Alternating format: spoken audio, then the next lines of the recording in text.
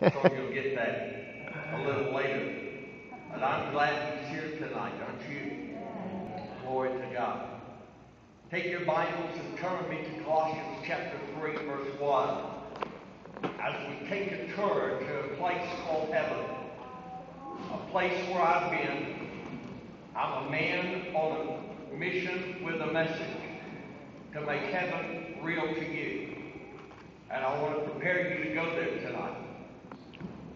Colossians chapter 3 verse 1 says, If ye then be risen with Christ, seek those things which are above, where Christ sitteth on the right hand of God.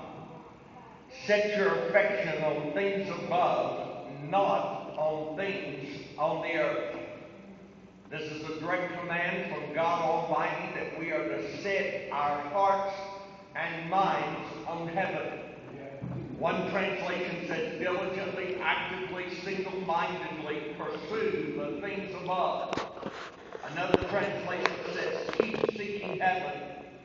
The most stupendous thought that can ever occupy the mind of man is heaven and how to get there. Thank God.